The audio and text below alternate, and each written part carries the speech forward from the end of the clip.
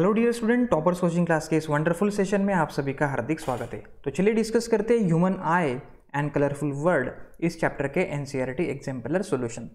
उसके पहले अगर आपने अभी तक इस चैनल को सब्सक्राइब नहीं किया है तो प्लीज़ सब्सक्राइब करना ना भूलिए, जिससे कि हमें मोटिवेशन मिलते ही ज़्यादा से ज़्यादा क्वालिटी कंटेंट आपके लिए अपलोड करने की। तो चलिए शुरू करते हैं आज का हमारा ये सेशन। तो क्वेश्चन नंबर 11 यहाँ पे हम लोग देख रहे हैं, the bluish colour of water in deep sea is due to. Okay, तो डीप सी में अगर देखते, जैसे कि एक पिक्चर यहाँ पे मैंने पुटअप किया हुआ है, डीप सी में अगर हम लोग देखते तो ब्लूइश कलर का दिखाई देता है ये। तो हमें रीज़न पूछा गया है यहाँ पे क्यों।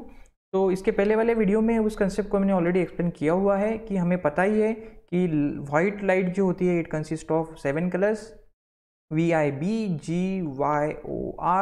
इसमें भी हमें ये पता है कि वॉयलेट से रेड की तरफ जब हम लोग जाते हैं तो वेवलेंथ जो होती है वो बढ़ते रहती है। वॉयलेट की वेवलेंथ सबसे कम होती है, रेड की वेवलेंथ जो होती है सबसे ज़्यादा होती है। और हमें ये भी पता है वाटर में जो स्मॉल स्मॉल ड्रॉपलेट्स है वो क्या करते हैं, उसमें से जो शॉर्टर वेवलेंथ वाला जो कलर है उसको स्कैटर कर देते हैं। तो रिमेनिंग जो लॉन्गर वेवलेंथ वाले होते हैं कलर्स वो स्कैटर नहीं होते हैं, सिर्फ शॉर्टर वेवलेंथ कलर ही यहाँ पे स्कैटर्ड होते हैं। तो होता ऐसा है कि ये जो वाटर ड्रॉपलेट्स होते हैं वो शॉर्ट वेवलेंथ के कलर्स को स्कैटर करने की वजह से वो तो होते हैं ब्लूइश शेड के कलर्स, वायलेट, इंडिगो, ब्लू। तो इसी की वजह से जो वाटर या फिर डीप सी हमें जो नज़र आता है वो ब्लूइश कलर का नज़र आता है। तो चलिए देखते हैं ऑप्शंस क्या क्या है। सबसे पहला ऑप्शन था the presence of algae and other plants found in water. तो no, this is not the reason for the bluish colour of water. Option number B, reflection of sky in water, sky के reflection की वजह से नजर आ रहा है। नहीं भाई, ऐसा भी तो नहीं है यहाँ पे। Scattering of light, yes this is the reason behind this. Absorption of light by C, so no this is also not the reason for the bluish colour of water. So the correct answer will be scattering of light, ये है correct answer. Question number 12, when light रे enter the I most of the refraction occurs eight. Okay, तो हमें options दिए गए हैं crystalline lens, iris, outer surface of the cornea and the last option is प्यूपिल। Okay, तो सबसे पहले हमें आईज के इन पार्ट्स के बारे में पता होना चाहिए कि कौन सा पार्ट कहाँ पे है। तो एक डायग्राम यहाँ पे मैंने रिप्रेजेंट कर दिया आपके लिए। तो this is the outer surface of the cornea, है ना, ये दिस इज कॉर्निया। उसके बाद में फिर उसके अंदर फिलअप होता है aqueous humour, this is liquid. उसके बाद में यहाँ पे होता है आइरिस, और उसमें जो होल होता है जिसको कि हम लोग कहते हैं प्यूपल, इसी होल से, इसी प्यूपिल से आई एंटर होती है। और इसके जस्ट बिहाइंड होता है यह लेंस। ओके, सो यहाँ से फिर लाइट रे इस तरीके से एंटर होती है, यहाँ पे रिफ्रैक्ट होती है, फिर लेंस उसको कन्वर्ज कर देता है और इमेज इस तरीके से क्या होती है, इमेज इस तरीके से यहाँ पे रेटिना के ऊपर फॉर्म होती है। तो यहाँ पे अगर हम लोग ऑब्जर्व करते हैं तो यहाँ पे हमें ऑप्शंस दिए गए थे कि crystalline lens, outer surface of the cornea, iris, प्यूपिल। तो यहाँ पे सबसे ज़्यादा जो रिफ्रैक्शन हो रहा है तो वो यहाँ पे हो रहा है आउटर सरफेस ऑफ कॉर्निया के यहाँ पे, ठीक है ना। हालांकि चेंज इन डायरेक्शन यहाँ पे भी हो रही है लेंस के यहाँ पे, लेकिन सबसे ज़्यादा अगर हम लोग बात करते हैं तो वो यहाँ पे होता है, क्योंकि ज़्यादा ये जो सरफेस है वो लाइट के कॉन्टैक्ट में यहाँ पे है। तो the correct answer will be option number B. Question number 13, the focal length of the eye lens increases when the eye muscles। Okay, तो हमें सिलेरी मसल से रिलेटेड यहाँ पे कुछ जानकारी आइडेंटिफाई करनी है कि फोकल लेंथ कब होती है ह्यूमन आई की सबसे ज़्यादा। तो यहाँ पे ऑप्शन देखे, जब ये मसल्स होती है, ciliary muscles are relax and lens become thinner, contract and lens become thicker, relax and lens become thicker and contract and lens become thinner. तो इन सारे कंसेप्ट को समझने के लिए हमें सिलेरी मसल्स के वजह से हम लोग किस तरीके से देख सकते हैं वो सबसे पहले यहाँ पे समझना जरूरी होगा। तो चलिए सबसे पहले कंसेप्ट को क्लियर करते हैं। तो friend, to understand this concept better, यहाँ पे मैंने 2 डायग्राम रिप्रेजेंट की हुई है। तो सबसे पहले ये देख लेते हैं, ये समझ लेते हैं कि किस तरीके से हमारा ह्यूमन आई वर्क करता है जब हम लोग दूर की या फिर पास की ऑब्जेक्ट को देखते हैं। सपोज हम लोग दूर के ऑब्जेक्ट को यहाँ पे देखते हैं, तब क्या होता है, सिलेरी मसल्स जो होती है वो रिलैक्स होती है। सबसे पहले रिलैक्स होने की वजह से ये जो लेंस यहाँ पे होता है वो थीन होता है, कॉन्वेक्स लेंस। तो इसी की वजह से इमेज सफिशिएंटली में रेटिना के ऊपर फॉर्म होती है ना। तो जब हम लोग डिस्टिंक्ट ऑब्जेक्ट को देखते हैं तब ये जो लेंस होती है वो थीन होती है, और सिलेरी मसल्स के बारे में अगर सोचा जाए यहाँ पे जो होती है तो वो रिलैक्स होती है। जैसे जैसे ऑब्जेक्ट पास में आता है, पास ह्यूमन आई से, यानी कि ऑलमोस्ट नियर पॉइंट तक आ जाता है, तब ऐसा होता है इस ऑब्जेक्ट की इमेज रेटिना के ऊपर बनने के लिए सिलेरी मसल उस लेंस को कंप्रेस करना शुरू कर देती है, और जिसके वजह से वो जो लेंस हो जाता है वो थिक हो जाता है। Please note this thing. तो जब हम लोग नियर ऑब्जेक्ट्स को देखते हैं तब सिलेरी मसल्स जो होती है वो कॉन्ट्रैक्ट होती है। Please note this things. और लेंस जो होता है वो थिक होता है, और जिसके वजह से इमेज रेटिना पे बनती है।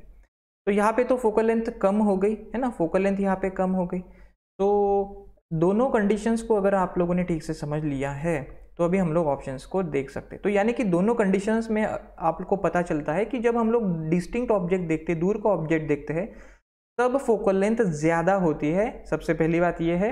और दूसरी बात कि फोकल लेंथ अगर ज़्यादा है, यानी कि जब हम लोग दूर का ऑब्जेक्ट देखते हैं तो कंडीशन कैसी होती है, तो ये कंडीशन वहाँ पे होती है, सिलेरी मसल रिलैक्स है और लेंस कैसा है वहाँ पे थिन। ओके। और जब सबसे कम फोकल लेंथ जहाँ पे होगी, मीन्स वहाँ पे सिलेरी मसल्स कॉन्ट्रैक्ट करते हैं और जो लेंस होता है वो भी थिक होता है, यानी कि नियर विजन में। Please note this thing. तो ये कंसेप्ट सबसे पहले आपको ठीक से समझना है। तो अभी यहाँ पे हमें पूछा है focal length of the I increases when eye muscles. Okay. तो जब हम लोग दूर का देखते हैं तब फोकल लेंथ इंक्रीज होता है ऑफकोर्स। तो जब हम लोग दूर का देखते हैं तो आई लेंस क्या होती है, सिलेरी मसल्स क्या होती है, रिलैक्स, और लेंस के बारे में वो थिन होते जाता है। तो चलो देखते हैं फिर। तो जैसे जैसे फोकल लेंथ बढ़ती है ciliary muscles are relaxed and lens become thinner. Okay, so this is the correct answer. हमें पहली ऑप्शन में करेक्ट आंसर मिल गया। ऑप्शन नंबर बी में था कि ciliary muscle contract and lens become thicker. तो नहीं, जब फोकल लेंथ डिक्रीज होती है ना, इस कंसेप्ट को भी ठीक से समझ लीजिए। एग्जामिनेशन में अगर आपको कहा the focal length of the eye lens decreases when the eye muscles, तो आपको मीन्स अगर रट के गए आप लोग ये सारे आंसर्स तो रॉन्ग आंसर आपका हो सकता है। कंसेप्ट समझ के गए तो आपका कभी रॉन्ग नहीं होगा। Please note this thing. तो यहाँ पे डिक्रीज अगर कहा तो ये कंडीशन यहाँ पे हम लोग कह सकते हैं कि फोकल लेंथ जैसे जैसे कम होती है ना, नियर पॉइंट जैसे जैसे आता है तो वैसे वैसे ये कॉन्ट्रैक्ट होते हैं सिलेरी मसल्स और आई लेंस थिक होता है डिक्रीज के समय। लेकिन जैसे जैसे फोकल लेंथ बढ़ती है, यानी कि ऑब्जेक्ट दूर जा रहा है, तो सिलेरी मसल उतनी ज़्यादा रिलैक्स होगी, लेंस उतना ज़्यादा थिन होगा। तो ये नहीं होगा फोकल लेंथ इंक्रीज के लिए। अगर डिक्रीज रहता था तो ये ऑप्शन हम लोग सेलेक्ट करते थे। Ciliary muscles are relax and lens become thicker, ये तो एक दूसरे को कॉन्ट्राडिक्ट कर रहे हैं दोनों स्टेटमेंट। सिलेरी मसल जब रिलैक्स होती है तो लेंस थिन होता है, नॉट थिकर, तो ये तो नहीं चलेगा। Contract and lens become thinner, ये भी कॉन्ट्राडिक्ट करिए। कॉन्ट्रैक्ट जब होती है सिलेरी मसल्स तो लेंस थिक हो जाता है, नॉट थिन, तो ये भी इनकरेक्ट स्टेटमेंट है। तो इन दोनों स्टेटमेंट में ठीक से समझने की कोशिश कीजिए। जब फोकल लेंथ बढ़ती है, इंक्रीज होती है, यानी कि हम लोग दूर का ऑब्जेक्ट देखते हैं, तब सिलेरी मसल्स रिलैक्स होती है और जो लेंस होता है वो थिन होता है। जब हम लोग पास का नियर बाय ऑब्जेक्ट देखते हैं तो फोकल लेंथ डिक्रीज होती है, फोकल लेंथ डिक्रीज होती है, यानी कि सिलेरी मसल्स कॉन्ट्रैक्ट होती है और ये जो लेंस होता है थिक होता है। इस कंसेप्ट को ठीक से समझ लीजिए। किसी भी घुमा फिरा के अगर क्वेश्चन आता है एग्जामिनेशन में तो आप आसानी से इसका आंसर दे सकते हो। Question number 14, which of the following statement is correct. Okay, तो हमें करेक्ट स्टेटमेंट आइडेंटिफाई करना है। Statement number A, a person with myopia can see distinct object clearly, a person with hypermetropia can see near by objects clearly, a person with myopia can see near by objects clearly, and a person with hypermetropia can not C distinct object clearly. Okay, तो काफ़ी confusing statement यहाँ पे है, लेकिन सारे के सारे statement अगर हम लोग ठीक से एनालाइज करते हैं तो एक तो है वो रिलेटेड मायोपिया या फिर वो रिलेटेड है हाइपरमेट्रोपिया, है ना। ओके, तो इससे रिलेटेड स्टेटमेंट यहाँ पे है। तो सबसे पहले इस कंसेप्ट को रिवाइज कर लेते हैं थोड़ा सा ठीक से, यानी कि जिससे कि हम लोग इसका आंसर दे सकते हैं। तो फ्रेंड, मायोपिया की अगर हम लोग बात करते हैं तो मायोपिया में जो पर्सन होता है वो डिस्टिंक्ट ऑब्जेक्ट को, है ना, डिस्टिंक्ट यानी कि दूर का ऑब्जेक्ट को नहीं देख पाता है, लेकिन वो नियर बाय ऑब्जेक्ट को देख पाता है। और हाइपरमेट्रोपिया की अगर हम लोग बात करते हैं तो हाइपरमेट्रोपिया में इसका एग्जैक्टली अपोजिट होता है। डिस्टिंक्ट ऑब्जेक्ट जो है वो आसानी से देख सकते हैं, लेकिन जो नियर बाय ऑब्जेक्ट्स होते हैं, है ना, तो उनको ये पर्सन देख नहीं सकता। ये है स्टेटमेंट्स मायोपिया में। ठीक से इसको पता होना ज़रूरी है, कन्फ्यूजिंग स्टेटमेंट है काफ़ी, एक दूसरे के एग्जैक्टली अपोजिट। तो मायोपिया में डिस्टिंक्ट नहीं देख सकते, नियर बाय देख सकते हैं, और हाइपरमेट्रोपिया में डिस्टिंक्ट देख सकते हैं। सपोज क्लास में कोई स्टूडेंट होगा, लास्ट बेंच पे बैठता है, तो ब्लैक बोर्ड पे जो लिखा है वो दिखाई देता है, लेकिन बुक का नहीं पढ़ पाता, तो may be suffer from hypermetropia. तो ये दोनों, और इससे रिलेटेड डिटेल एक्सप्लेनेशन मैंने ऑलरेडी क्वेश्चन नंबर 1 और 2 में किया है। तो अगर आपको इस क्वेश्चन में ज़्यादा जानकारी चाहिए तो क्वेश्चन नंबर 1 और 2 का वीडियो भी एक बार ठीक से देख लीजिएगा। तो चलिए देखते हैं statement. A person with myopia can see distinct object clearly. तो डिस्टिंक्ट यहाँ पे नज़र दिखाई नहीं देता, यहाँ पे कहा गया कि क्लियरली दिखाई दे रहा है, तो this is incorrect statement.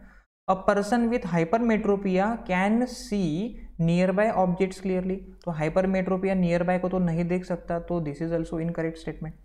A person with myopia can see near by objects clearly. तो myopia near by objects clearly, तो हाँ this is correct statement. Myopia में जो होता है पर्सन, उसको मीन्स जो नियर बाय ऑब्जेक्ट्स है वो दिखाई देते हैं, तो this is correct. A person with hypermetropia cannot see distinct object clearly. तो यहाँ पे दिया है कि कैनॉट सी डिस्टिंक्ट ऑब्जेक्ट, तो नहीं, उसको तो डिस्टिंक्ट दिखाई देता है हाइपरमेट्रोपिया को, नियर बाय में ही प्रॉब्लम है, so this is also incorrect statement. तो कहने का मतलब ये है कि अगर आपको मायोपिया और हाइपरमेट्रोपिया इससे रिलेटेड ये कंसेप्ट अगर क्लियर होगा तो आप लोग आसानी से करेक्ट स्टेटमेंट को आइडेंटिफाई कर सकते हो। तो the correct answer of question number 14 is option number C.